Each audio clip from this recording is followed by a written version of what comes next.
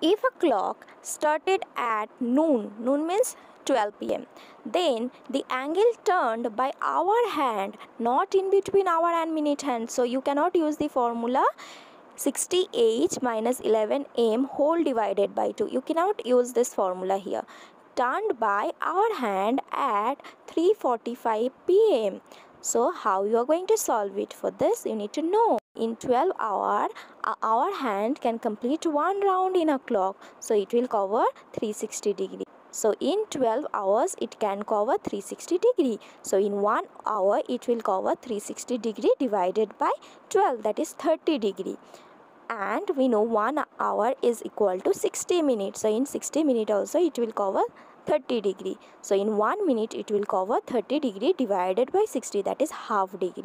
So from this we can conclude that in 1 hour it will make an angle of 30 degree, and in 1 minute it will make an angle of half degree. So here we have 3:45 minutes. So 3 hour means in 1 hour it can cover 30 degree.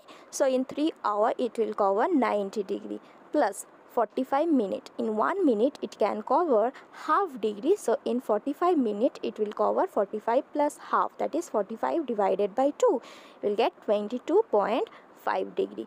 So total angle what you are getting, 90 plus 22.5, that is 112.5 degree. So the angle turned by our hand at 3:45 pm is 112 degree.